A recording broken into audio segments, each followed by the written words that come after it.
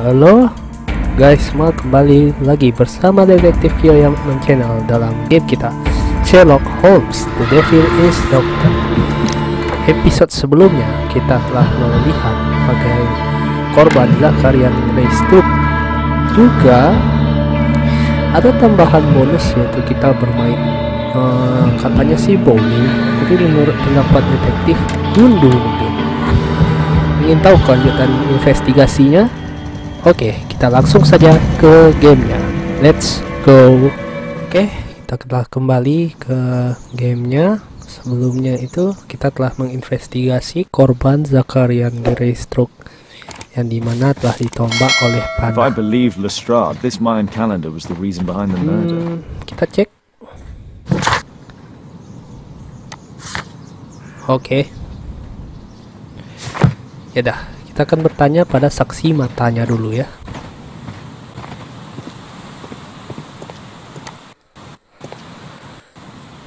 Sir Charles, are you able to tell me in detail what happened? Ah, Mr. Holmes.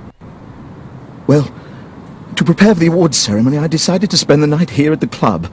I was sitting alone at my desk when I suddenly heard a loud, metallic sound and a terrible shout. I hurried outside and well, I found the body of Zacharias. And I swear it, I saw the statue of Tecun Uman running away. Okay.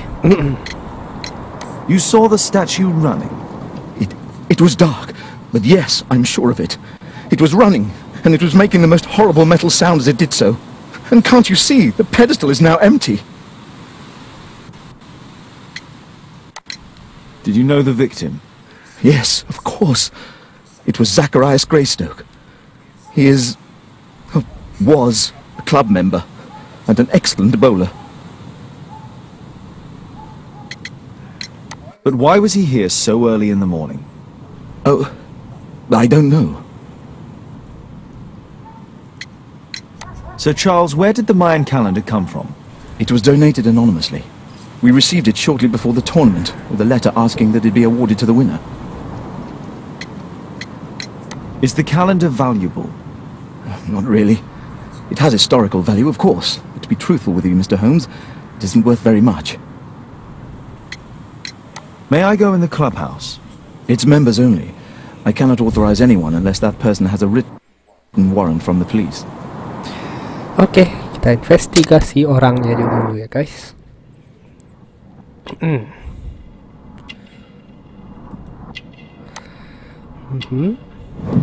Oke.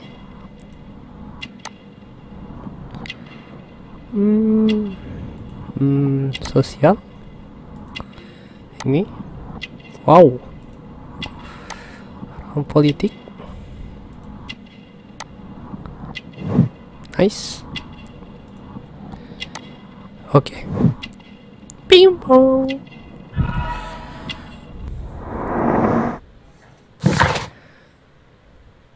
Nah, Sir Charles Yellingham adalah seorang manajer dari bowling club arkeologi. Dia juga merupakan seorang prajurit kaya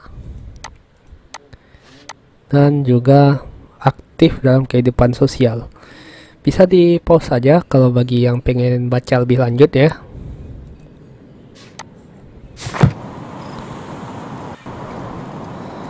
Oke. A murder at my club. What a disaster for our reputation. 1 hour later. Oke, kita akan bermain sedikit cepat. Kita akan tanya kepada Lestrade dulu nih guys.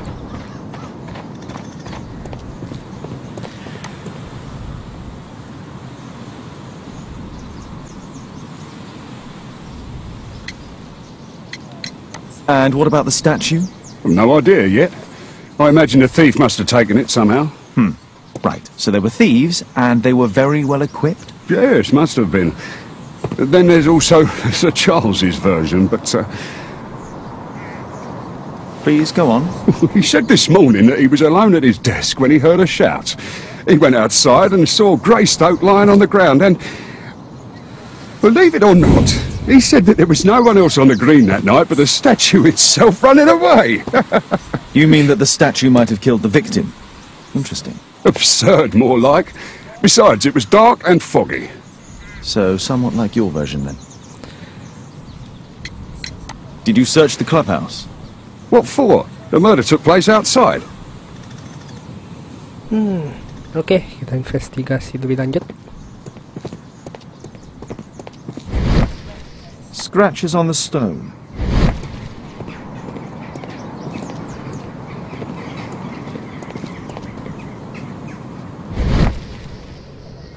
A broken branch. Somebody jumped into the tree and then over the wall.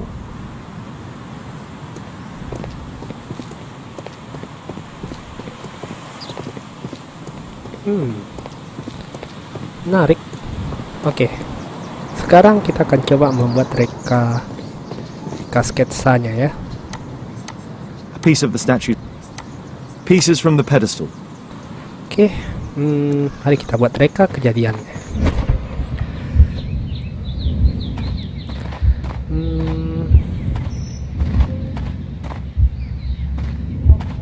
Zacharian. Oke, ini pertama.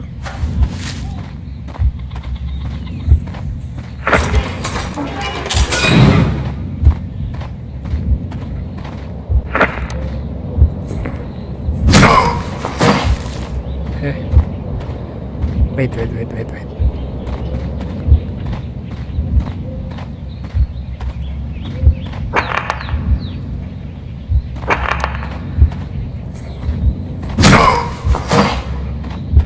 Oke, kita buat dulu ya. Nice. Mari kita lihat sequence-nya.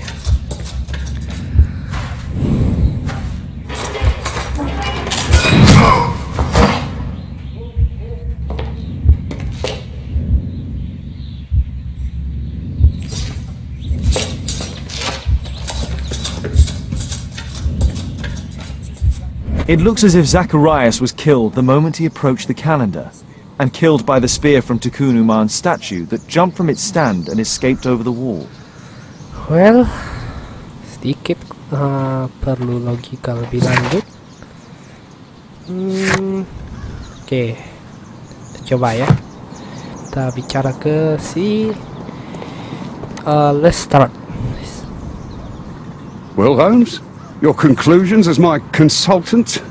My conclusions are approximate to Sir Charles's testimony. Oh dear, you think the statue did it? Everything points to the fact that the spear was thrown from the pedestal, and Mr. Greystroke appeared not to notice the killer. Indeed. The journalists will be ecstatic about your version.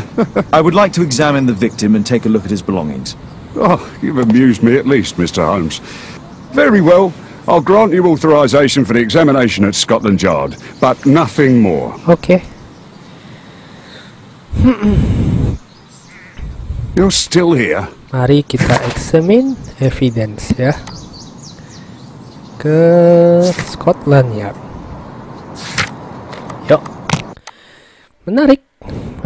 Ceritanya akan sangat bikin penasaran bagaimana bisa ditembak oleh panah, dan Tecun Uman yang memang terbukti patung bisa bergerak dan bisa terbang. Ingin tahu lebih lanjutnya? Oke, tetap stay tune bersama detektif ya guys. Oke. Thank you for coming so quickly, Watson. Lestrade already has the victim's body in the autopsy room. He's not guilty. I'm always ready to help anytime, Holmes. Cepat juga. Oke, yuk kita langsung ke ruang I'm always ready to help anytime, psikologinya, Holmes. atau ruang pembedahan tepat.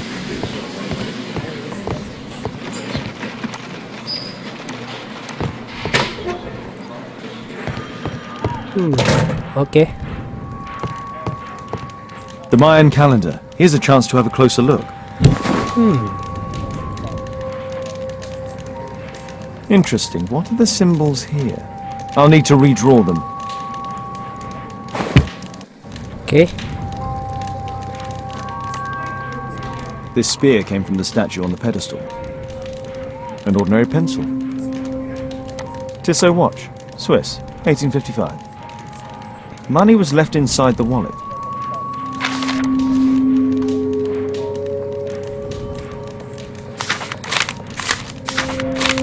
Oh, Zacharias had already translated some symbols. I could use this dictionary to translate the calendar's glyphs.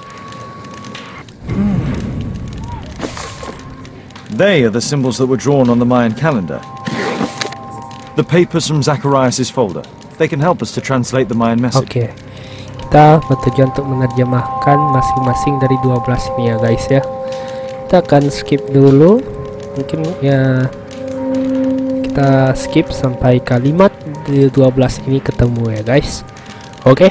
Later. Cursed will be anyone who disturbs the sacred temple. They will meet their death by the risen statue. Only the chosen will have mercy. It's not only a calendar, it's a curse. Zacharian Greystroke, a member of the club, was killed as the curse decreed.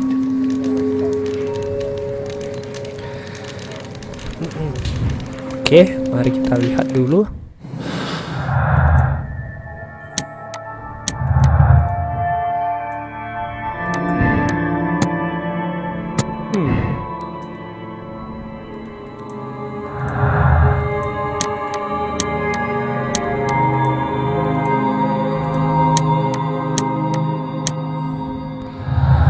Oke.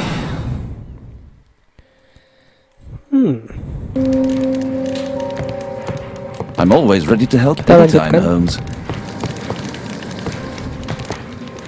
ke ruang pembedahan.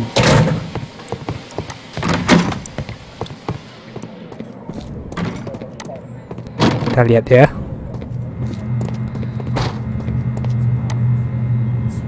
It was a powerful throw. The spear pierced right through the body. Traces of alcohol were found in the stomach. Apparently Zacharias had been drinking before his death. Dalam sekali. This is where the spear entered the body. The murderer aimed for the heart. The weapon must have been thrown by a strong and skilled person. It's possible that the link between Zacharias and the curse is at the archaeological club. I'll need a search warrant. Oke. These scars are old. Oke, evidence sudah siap. We'll need to get a search warrant to investigate the club. Oke, sebelum kita tutup, kita akan dapat search warrantnya dulu.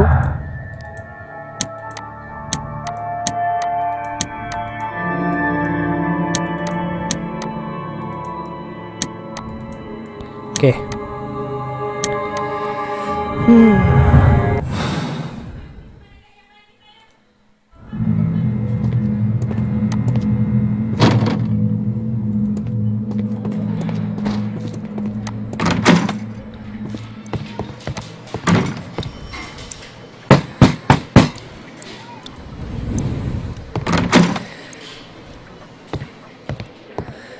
Yuk, sebelum kita closing, kita akan bicara dengan Restart dulu.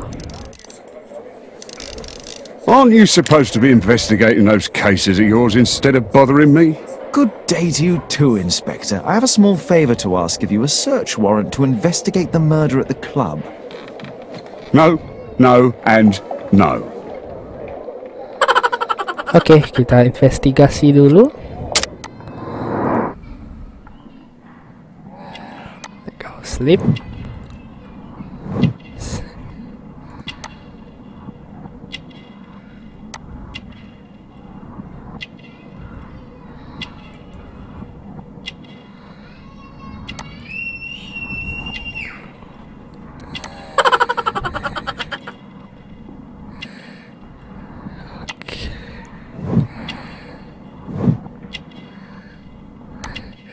Oke.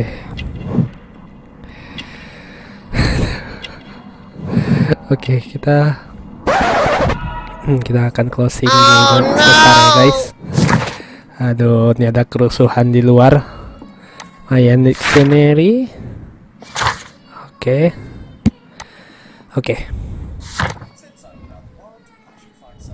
Since I'm without the warrant, I should find something else to do. By the way, do you know if Sir Robin is currently in town? I have no idea. And why on earth should you even think that I might know that? Well, I believe I may have solved a case about, let's say, a salacious inspector. No, it's not what you think. Nothing dishonorable happened. Go on then. Take your warrant. So he refused to give you the search warrant? Oh no, I've got it. I won't need you for a while now, Watson. Oke, I'll see you later. sorry ya guys, mungkin kita tutup dulu search the club lounge. Ini adalah investigasi kita selanjutnya. Bagaimana hubungan Zacharian dengan Sir Charles Yellingham. Kita lanjutkan in the next episode. Jangan lupa tetap subscribe channel detektif Kyoya Magnam ya guys, jika kalian suka dengan investigasi kasus Sherlock Holmes. See you in the next video. Bye and ciao.